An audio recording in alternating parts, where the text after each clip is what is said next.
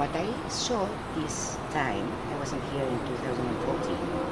I believe how Nelson Mandela to join into the strike with his passion and commitment, it really impressed a lot of citizens. And also there are other countries like Venezuela fighting for their freedom. In Hong Kong, we recognize the importance of one country, two system, and we hope international communities could realize that how one country, two system have turned to be one country, one and a half system. But the right of self-determination. What I mean is, according to the Sino-British Joint Declaration, what we ask for self-determination is the future of Hong Kong should be determined by Hong Kong people instead of determined by Beijing.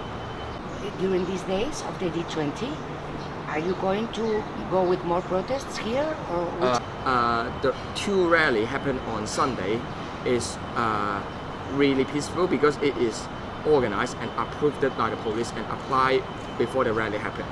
But no matter 12th of June or last Friday, it's also kind of confrontational protest without permission from police force. Okay. Which historical figures do you inspire you? I believe pro-democratic camp will have certain public letter to Emperor Xi to urge him to understand what's going on in Hong Kong and what kind of chaos have been generated by the leader of Hong Kong, which means Carrie Lam.